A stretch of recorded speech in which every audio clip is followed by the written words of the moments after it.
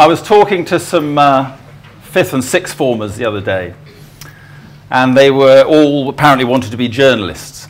And so I went along and started talking to them. It was a Q&A thing, question and answer. And I said to them, you know, just fire away anything you like. And I was very depressed because the first question was not, you know, how did you get into journalism, or, you know, what sort of reporting did you want to be when you were really young? Did you want to be a foreign correspondent? What's the biggest story you've done? Nothing like that. It was, what's the worst mistake you've ever made on television? So well, I'll just get it out of the way. It was when I announced the closure of a pork-lift factory in Southampton, and it didn't do my career much good at all. But the second question, what depressed me, I think, even more, it was a 16-year-old girl stood up and said, how do I become a presenter? And I said, look, you don't really want to be a presenter straight away. The best thing to do is to get a job on a local paper, be a reporter. Best thing to do is to want to be a, you know, foreign reporter, see the world, do real stories. You don't really want to be a presenter straight away. And she said, no, all I want to do is be famous. I just want to be a presenter, she said. And people sort of laughed at her candor. But actually it was quite depressing, because I think the best thing for a young journalist to do is go and be a journalist and learn the trade on a local paper or local radio and start that way. But all she wanted to do, and quite a lot of people want to do now, is just be a television presenter. I get a lot of emails from people saying, that's what I want to do, a presenter. So, I mean, I don't think that it's necessarily the way to go. And it also suddenly dawned on me that these school kids in front of me were all utter liars. Because I said to them, how many of you watch the programme that I do? And they all put their hand up. 90%, straight up, we watch news at 10. Now, I know they're lying. I mean, they knew they were lying, I knew they were lying.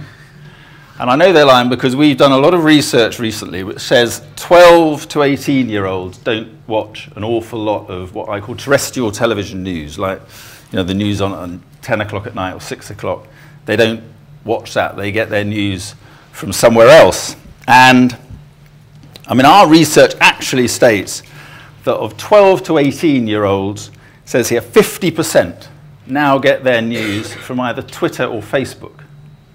50%. And that is probably twice the number of 12 to 18-year-olds who read newspapers, and about the same as those getting news from radio or TV. So the headline is pretty clear, isn't it? The new generation is getting its news from the new media. New media is rapidly swallowing up people like me, and the game is up, or very nearly up. But the big question is it? And I think that we just need to stay calm and look at the facts. Now, I'm not going to embarrass myself by asking how many of you watch news at 10, but I will ask you where you regularly get your news from. Because ITV again have done a poll. It's very interesting. So if I ask you who regularly gets their news from the radio, hands up who regularly gets their news from the radio. Who regularly gets their news from newspapers? Yeah, that's quite interesting. 20%. Who regularly gets their news from the internet? Yeah, you see, virtually 100%. And who regularly gets their news from TV? Be careful. Right, well, that's very interesting, because the figures nationally of all age groups, and not just your age, is that newspapers, 44% say they get the news regularly from newspapers. That's declining. Radio is 32%, and that's holding pretty steady. Internet, whether it's via the laptop or via the mobile, is 26% and rising very fast. Television news, still though, wins hands down, and 79%, across all age groups, 79% of people still regularly use television news as a principal source of news. Television news also comes way ahead when it comes to trust. This is quite interesting. Which news source do people trust for fair and unbiased coverage? Newspapers, 4%. Now, this poll was done in the midst of the hacking scandal, but newspapers, 4% is extremely low. The internet, 5%, which again I think is low, but you can understand why. Radio is 9%. And that's across the board. It's not just sort of BBC radio, that's radio right across the board. 9% when it comes to trust. TV news is 74%. So 74% still trust TV news as their main source. So, but the point is,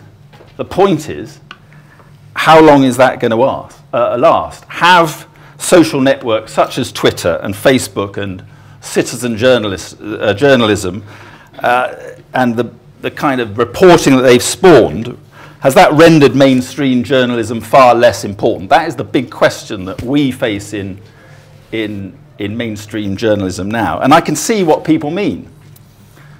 I can see how if pictures of a breaking story or pictures of a breaking event, news event, are on Twitter in an instant, it can make our job at 10 o'clock at night seem less valuable. I can also see how if opinion or reaction or comment on a story is running on Twitter almost immediately, which of course it is, then that, you may feel, neutralizes what we do at 10 o'clock at night. The trend is for news as it happens, in an instant, quick fire, fast, dramatic.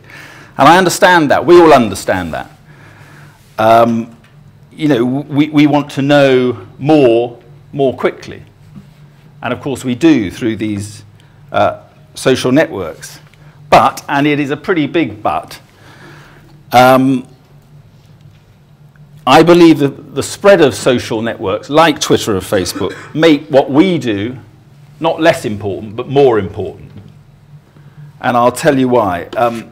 Yes, news is and should be fast and dramatic and up to the minute, but it can also be wrong.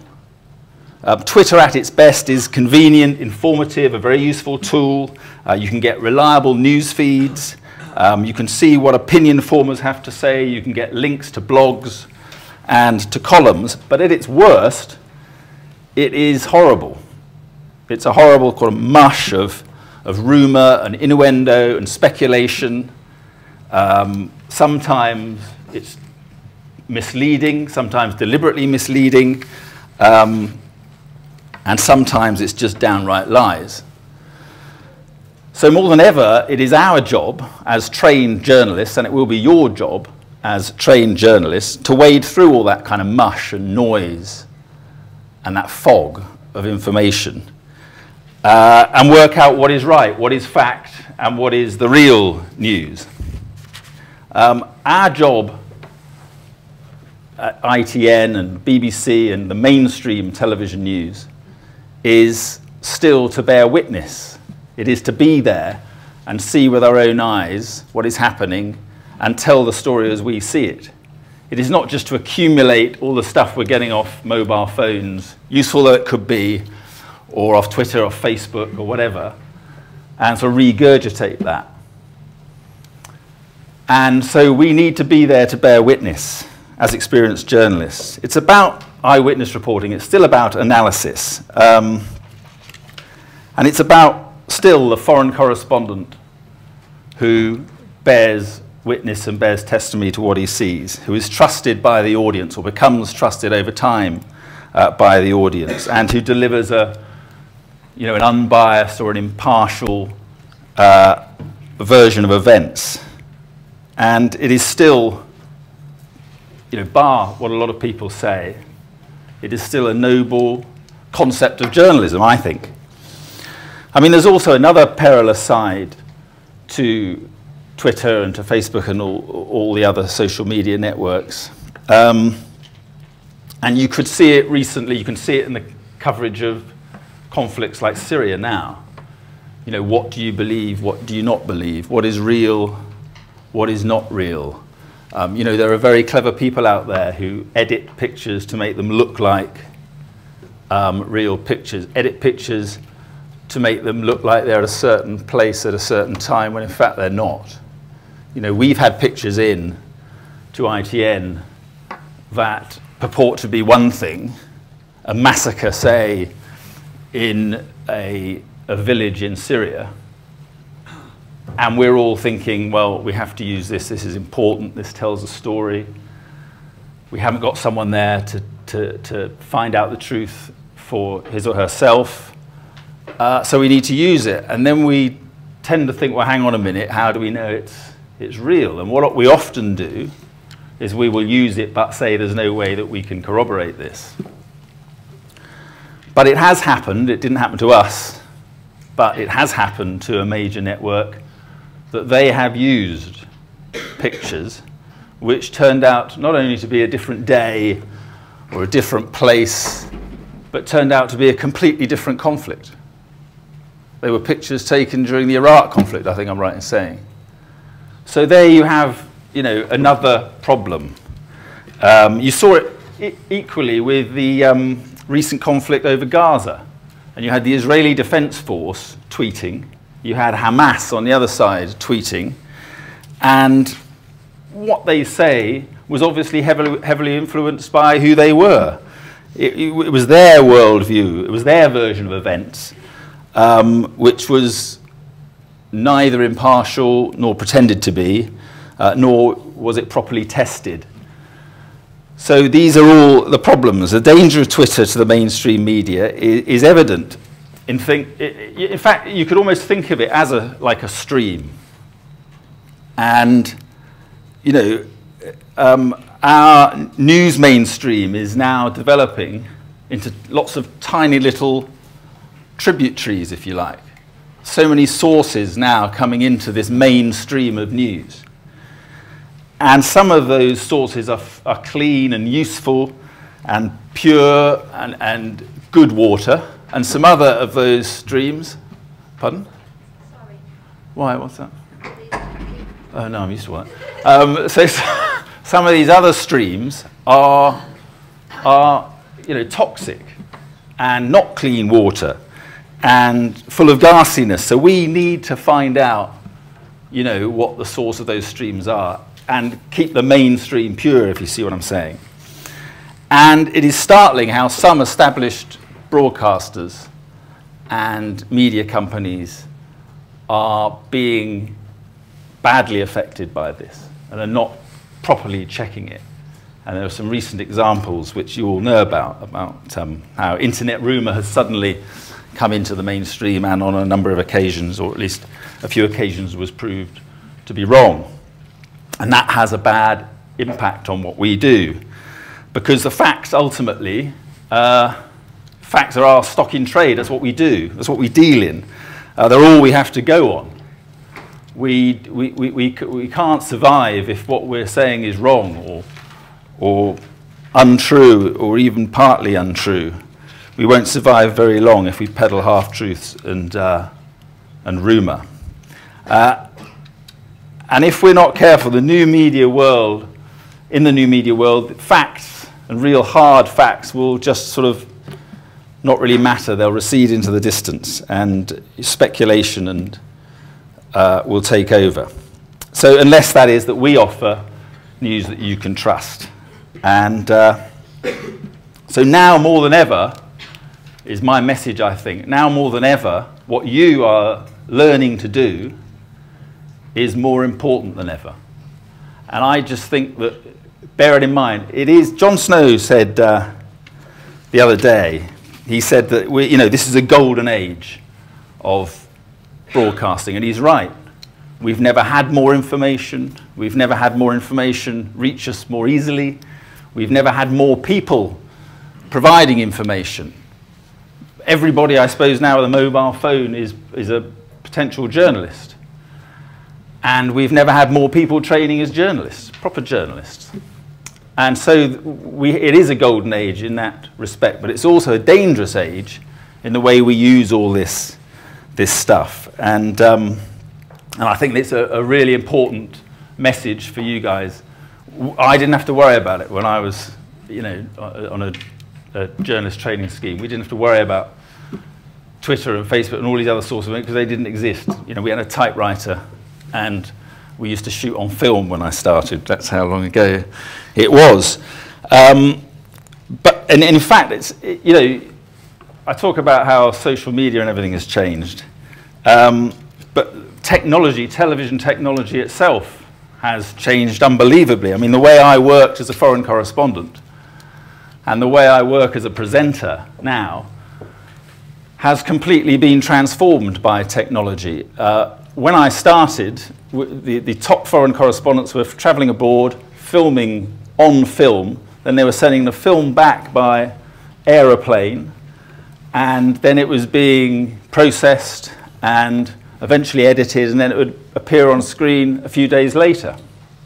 I mean, if you imagine that now, a major event happens, and you're seeing it on the news. It happens on Monday, you're seeing it on the news on Thursday. That is the world that I started, only for a year or two, mind you. It changed quite quickly after that. But now we can go pretty much anywhere in the world and broadcast live. We've done the evening news or news at 10 from the Zimbabwe border. We've even done programs, a whole week of programs from Antarctica. We just flew over with a dish, a satellite dish. Within a few hours, the dish was up and running, and we could be broadcasting live from the middle of nowhere, and I mean the middle of nowhere. So the whole thing has changed. And it means that our job is much easier in some respects. But it also means that this ability to be live, broadcasting live in a kind of nanosecond, doesn't mean you should do it just because you can do it.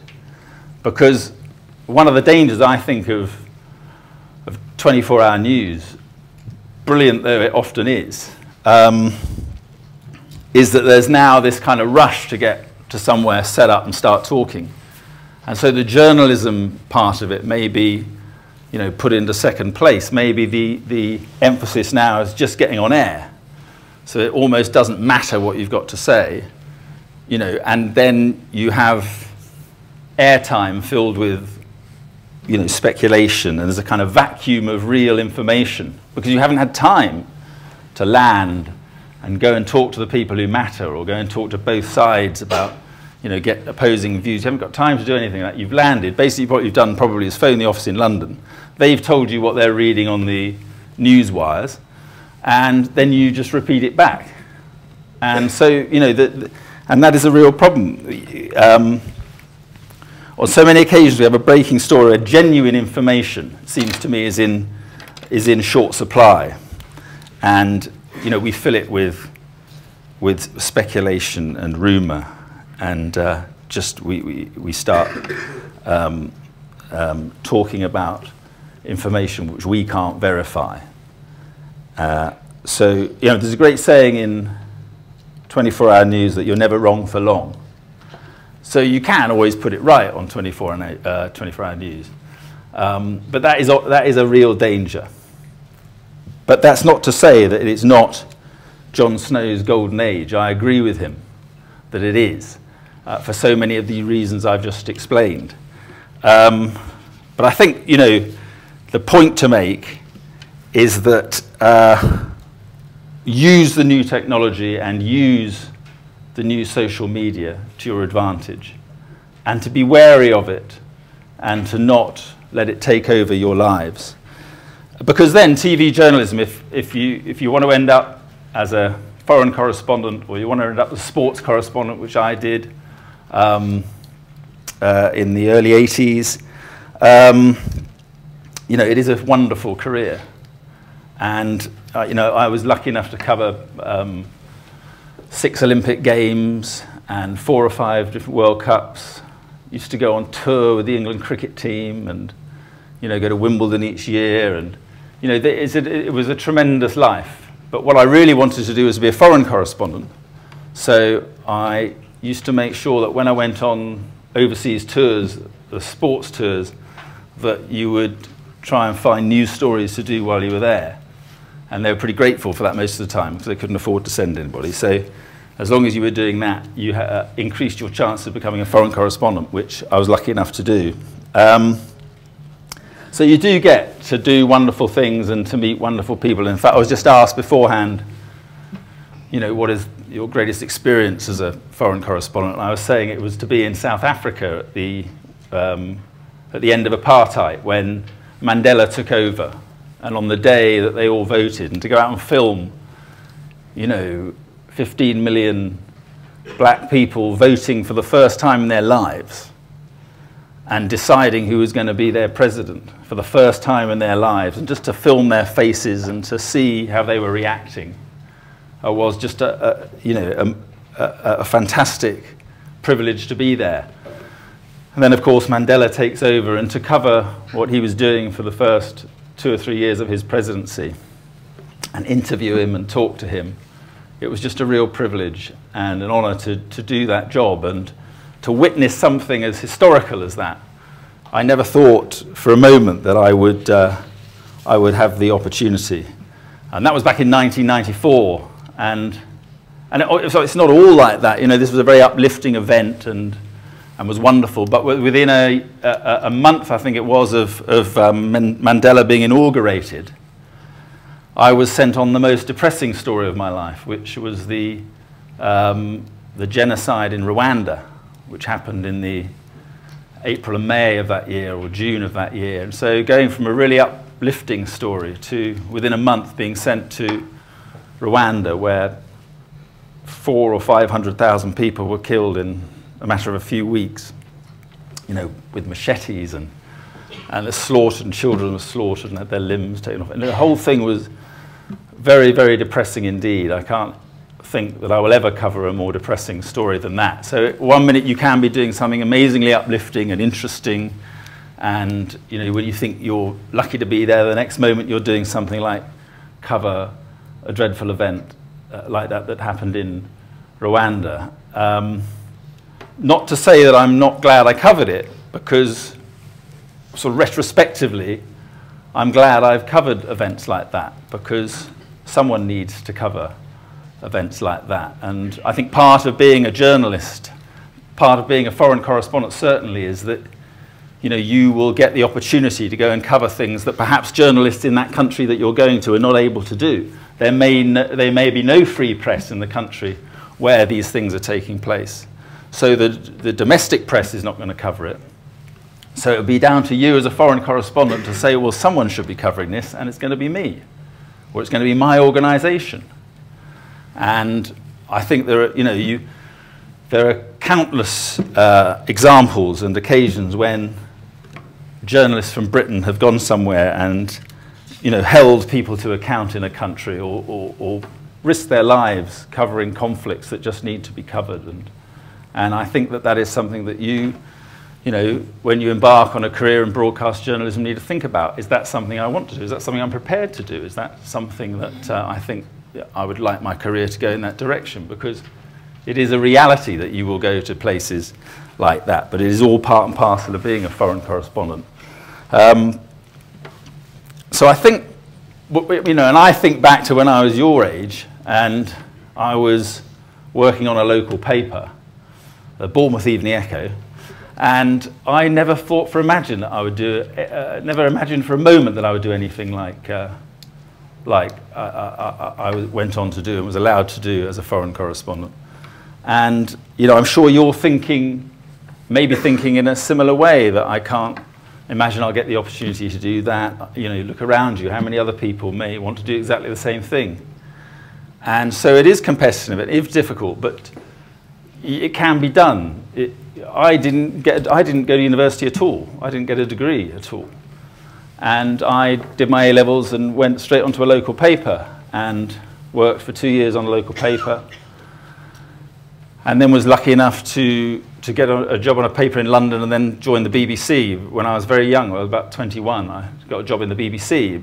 But it was much easier then.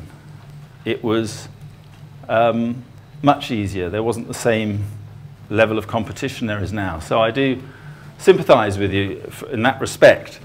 But I don't sympathise with you in the respect that it is possible to do. You can still do it. You're in a very good place to do it. And if you really want to do it, it will happen. And the opportunities are still there. There are more television channels now than ever before. There are more news outlets than ever before. And it's just a question of you know, hard work, perseverance, and luck. So I think I'll take some questions if you're interested. But I mean, I think the message is certainly about this sort of new age of journalism, is that use the new media for what it benefits, for what, you know, for the reasons that it benefits it. Don't let it displace or dislodge the real journalism, the proper kind of fact-based journalism. It's unlikely to happen, I think, because traditional TV news and newspapers still play such an important role. And I think, you know, the fact that so many people still have their faith in television news in the evenings, appointment to view television, is good news for journalism in this country. But I think, you know, television news still provides the window on the world that you can trust. It still has these arresting images and stories with analysis, and it has this wide reach, which I've been talking about. New media, yes, is here to stay, but I think we just have to recognize that and take the best of it and reject the worst of it. We should let it help us, not allow it to kind of overrun us. So that's my message. If you've got questions, I think we've got time to do some questions. I was going to show a long tape about ITN, but maybe I prefer to ask questions. Might be more useful, because you all watch ITN every night anyway. So. And just wondering about the kind of ethical dimension in terms of being a foreign correspondent somewhere like Rwanda. Like, how do you resolve things like being impartial, having non-bias when there's this kind of horrific stuff going on around you? Well, it was pretty easy to be impartial in Rwanda. It was pretty obvious what had happened. So it was very difficult to comprehend what had happened and to realize quite the scale of what was happening at the time. But there was no question then. You know, people say, how do you stay neutral? Well, there was no neutrality required then. You know, there was a very clear case of what was happening and what was good and what was bad. And you know, there was no real room for some moral ambiguity or anything. What made you want to have a career in journalism? That's a very good question. I think when I started out, I just wanted to be a sports reporter, and I wanted to go and watch great sports events, and you know, probably like half of you. But when my kind of thought process developed a bit about journalism, I just realised that I wanted to be a foreign correspondent. I wanted to go to places and report. I knew quite early on in my life that that's, when I was 15 or 16, that that's what I wanted to do. And you know, I used to watch people on television at that time, like, you know, Brian Barron and, you know, Mike Nicholson and these great foreign correspondents, and I just thought that is what I would love to do, and that's you know, the way I'd like to go. There was no one specific incident or one, you know, influence, which, I knew. I was lucky enough to know quite early on, because my own son has no idea. He's 21. He has no idea what he wants to do now, and I think that's quite difficult. I've just said, look, take another couple of years, relax, don't worry. As long as when you do decide it is something you really want to do, rather that than start something you don't want to do, and then chop and change for the next 10 years of your life. So he's gone to Holland to work for a football club, which is great. Yeah. You've been doing what you've been doing for quite a while. Have you ever thought about a career? A career change? Yeah. Well, no, my employers have quite often. No, not really. Do you know what? I'll tell you something I'll tell you an honest truth. I've got a couple of friends who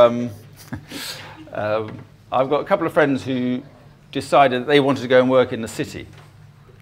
And so off they went, and I've kept in touch with them, and one of them certainly now is making a huge amount of money, obscene amount of money in the city, doing very well.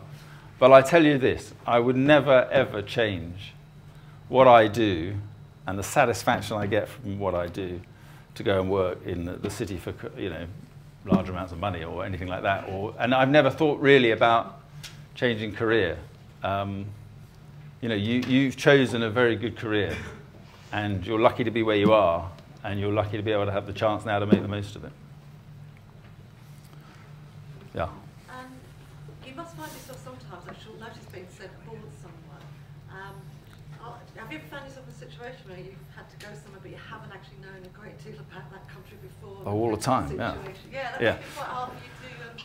Well, it's called parachute journalism. So, and it happens quite often because we obviously can't have bureaus in every country.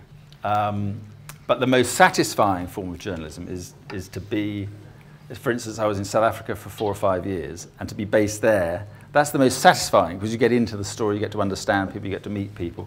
Say I was in Hong Kong for 6 years, so you get to know Asia, and you go to China a lot. So that's the most satisfying kind of journalism. But the whole parachute thing, you do, there's a skill to it and there's an art to it, and that is to be able to sort of gen up on the flight. That is the key, to gen up on the flight. You've got you've got a smattering of knowledge about most things, but you can't pretend to be an expert. It is why, you know, in countries that you haven't visited before, or in regions that you're not genned up on, it is why the most important person in your life is the local fixer, or the local journalist who is working for you, you know, at the scene. And, you know, they're indispensable. Many is the time that I've landed somewhere and I've got a general idea of what's going on. But what you miss is this kind of minutiae and the nuances. That's what you miss, and you don't really know, you know, the sort of inner politics of a situation. And that's what someone local can give you. But I don't mind confessing, it is terrifying sometimes to pitch up somewhere and you're on air in 3 or 4 hours' time, you know, on News at 10 or the evening news, and you've got to do a piece, you know, maybe about a sort of, you know, what's been going on. And it is very difficult sometimes to sort of get a grasp on it early. But that's where these local journalists really help. And in fact, it's not a bad idea. One of my bits of advice I give to people who say, oh, well, I've been on local radio for a while, or I can't get a job on national television, or I can't get a job on national newspapers, but I want to travel, I want to go abroad. One of the great things to do, I think, now is to go somewhere and just gen up on it, live there for a couple of years if you can, quite cheaply, and then offer yourself to the national broadcasters or to the papers as a kind of local fixer. And then you can start when they send correspondents in, pick an area that you think where is going to be a major news area in the future, or you can see something coming on. We've just got a guy gone to Brazil to work out of Brazil as a correspondent because he knows in, you know, for the next 5 or 6 years, Brazil's going to be big news with the World Cup and what have you, and the Olympics. So that is quite a good way to get in with the national papers and the national television stations by working for them as a fixer, or, you know, but we rely on people like that quite heavily. I really enjoyed your real crime series. How much input do you have in that? Well, it differs from one story to another. I mean, we went through a year when we made 15 of them. 3 years ago, I think it was, 2 or 3 years ago, and I haven't got time to stay across all 3 of them. Sometimes you're required to do quite long interviews, and if there are main interviews to do, I would do those. But more often than not, it was the production teams who did most of the work, because a lot of it was based around reconstruction, really good reconstructions that were done. So I relied very heavily, I don't mind saying, on the producers and the production teams of the various independent production companies who made those films. What's the most challenging thing you've had to face in your career? Like this. The most challenging thing. It's a very good question.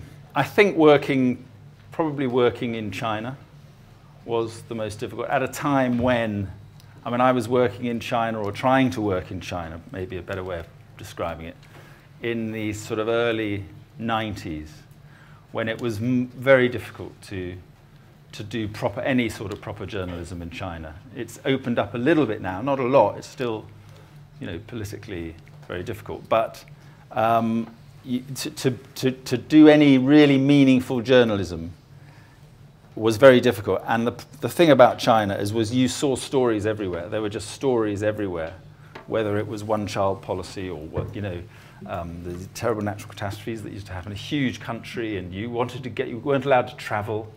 You needed permits for everything. You needed permits and permissions to speak to anybody. You were followed a lot of the time.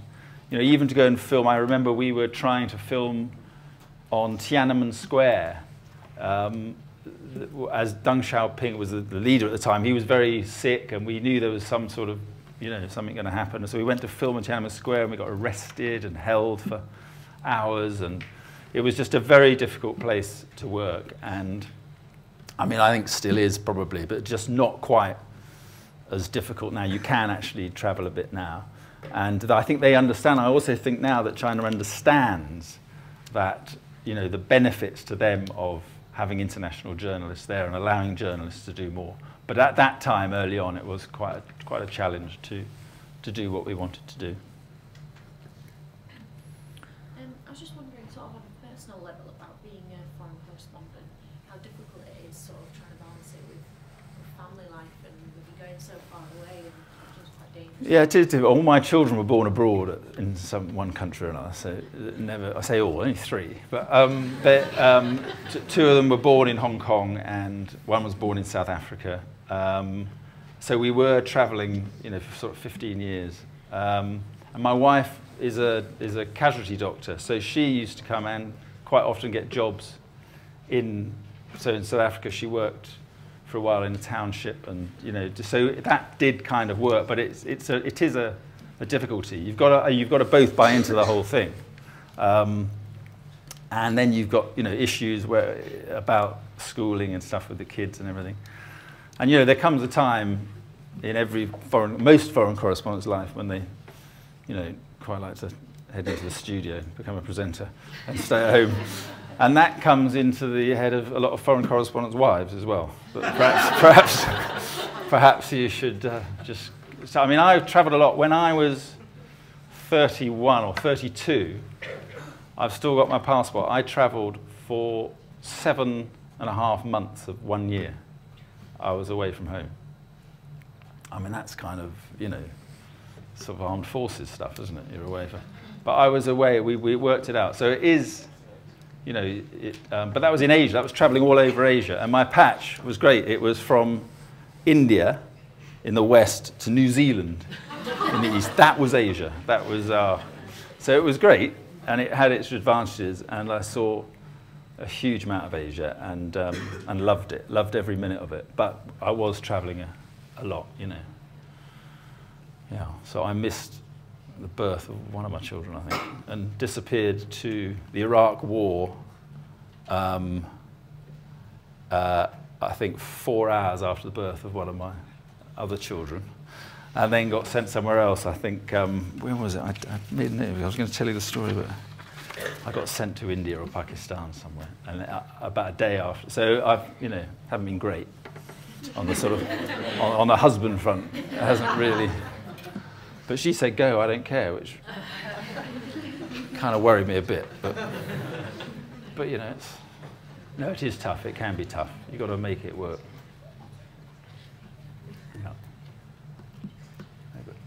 You've worked for both the BBC and ITN. Yeah. But What's the best? You've been at ITN quite a long time. Yeah. Now.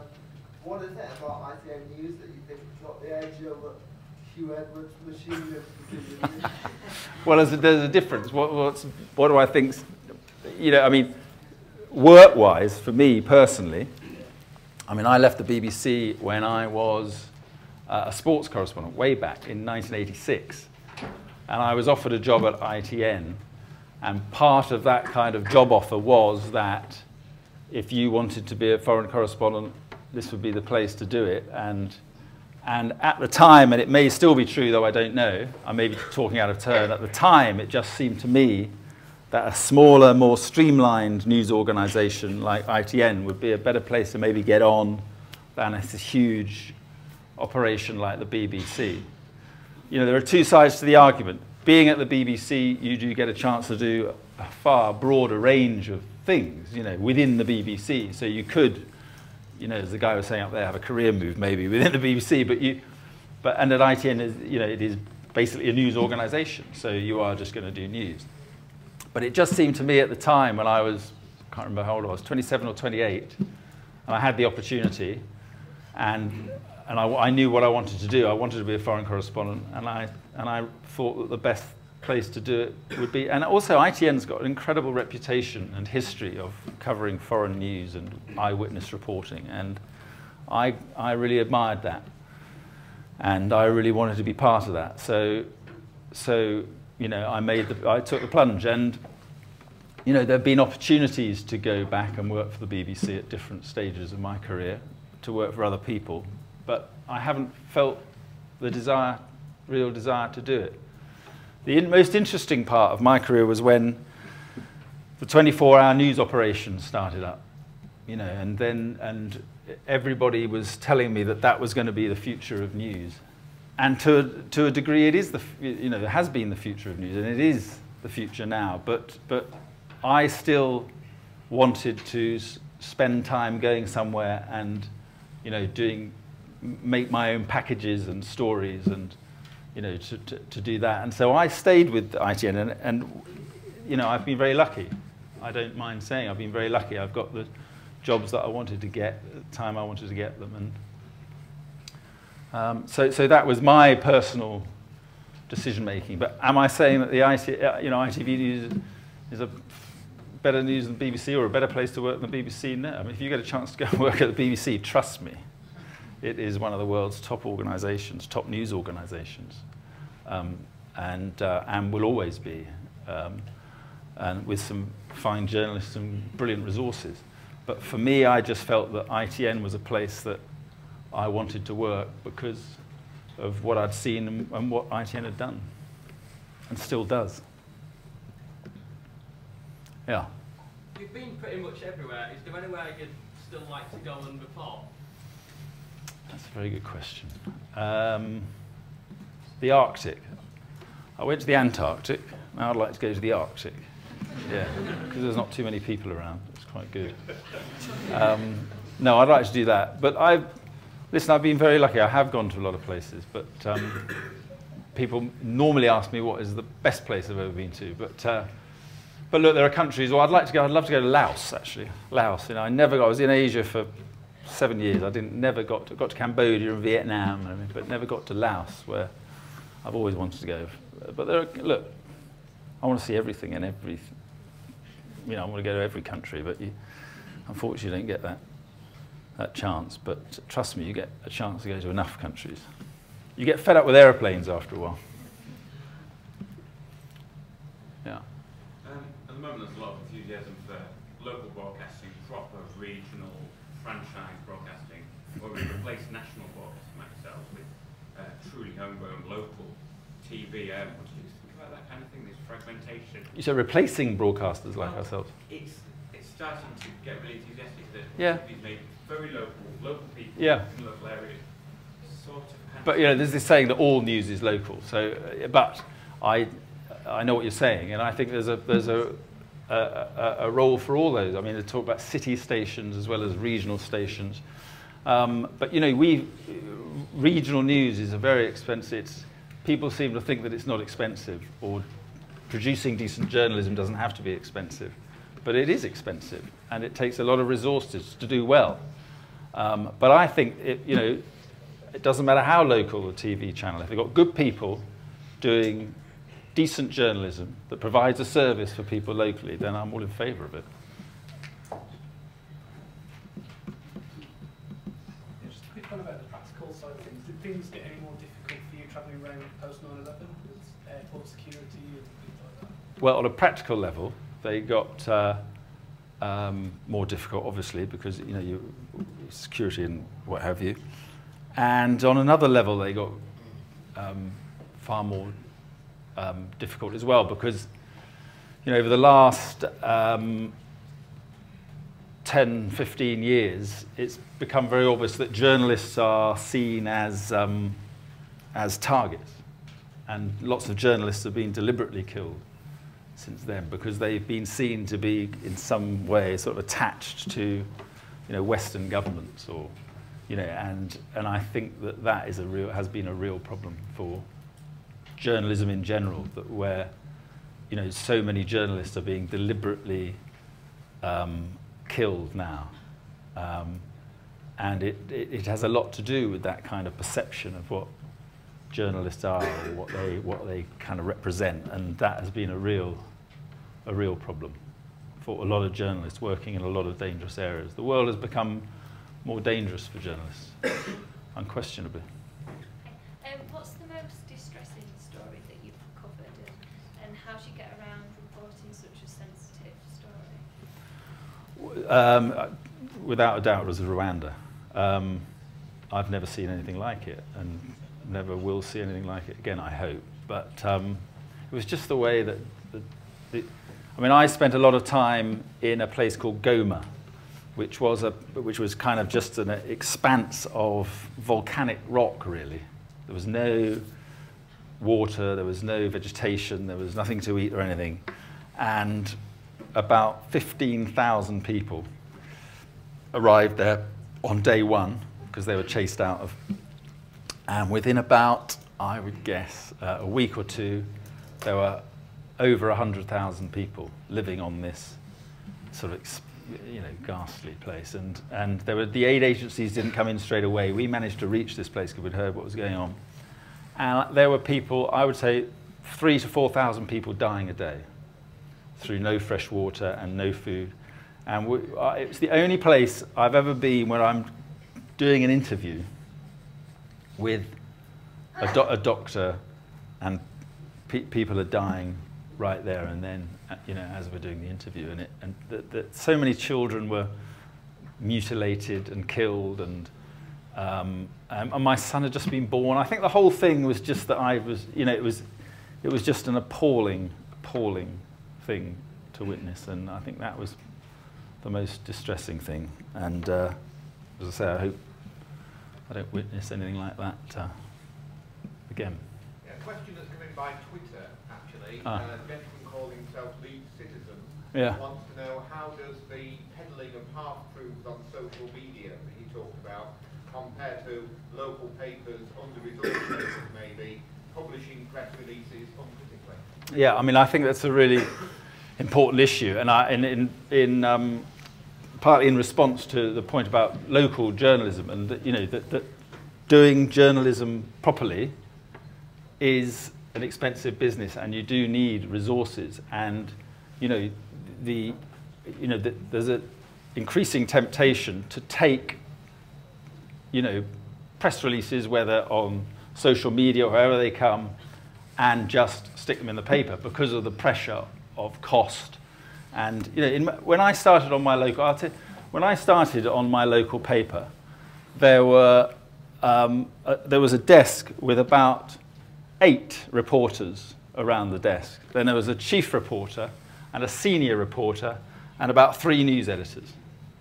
And there are very few local papers, and I mean local papers, have that kind of resource now. And we used to go out and we used to check the stories out ourselves, and I can see his point that I do think that the pressure and the cost pressures on what I've said is the mainstream media is raising that issue of how rigorous a lot of journalism is today. And I think it's very important that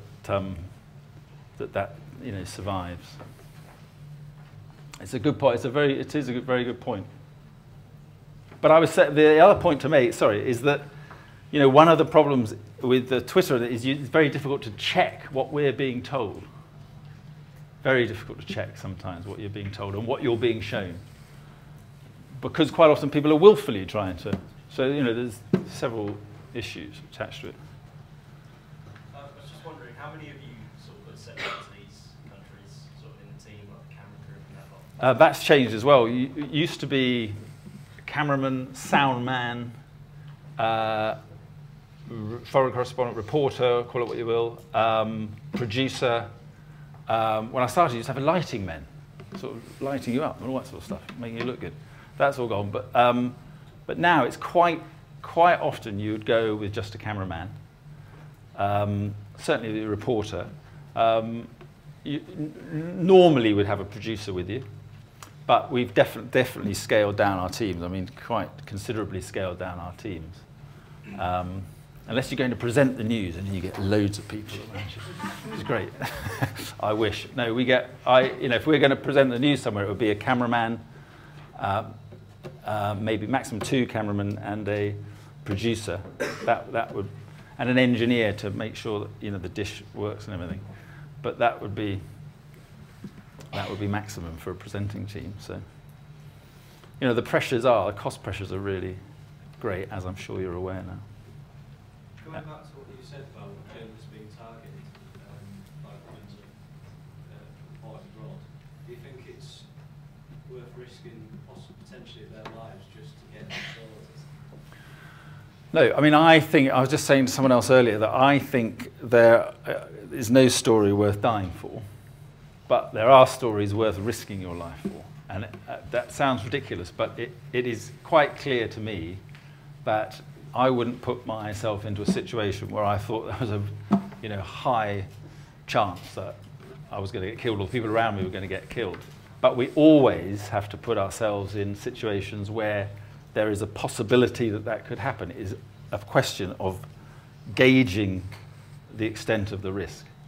And even if you take every precaution that is out there, even if you've spoken to everybody, you've decided when you go, where you're going to go, and people have told you it's safe. In a war zone, you never know. I've seen so many people injured and killed, in situations that they could not have done anything about. And so people are. If you go to a war zone, there is a risk that something's going to happen, but it's a question of managing that risk. And I was okay because I was a coward, an innate coward, and it tends to kind of limit what you do. But there are various things you can do to try and minimise the risk, I think. We had Jeff Stelling in earlier who talked about football, putting presenters on their rolling news channels because of the way they look rather than their actual knowledge. How do you feel about that? God, get me into real trouble now. No, I was once quoted as saying that, talking about auto-cuties and things like this and what have you. My point is very simple, that I think that you should, as I was saying to the fifth form girl who said, all I want to do is be a presenter. And I said, well, do you want to be a journalist or a presenter? And she said, well, isn't it like the same thing? And my advice is to go and do some proper journalism and, to get out there and do journalism. But the point is that it's the best part of the business. It's the most enjoyable part of the business is to do the journalism and to work as a reporter. And I think, but I mean, Jeff Stelling may have been talking about Sky Sports or what have you. But my advice always is to go and do the journalism and learn the journalism. And then if the opportunity comes along to present, then become a presenter. But certainly I don't think ITN is based on looks. Can I invite you to thank Mark for joining us?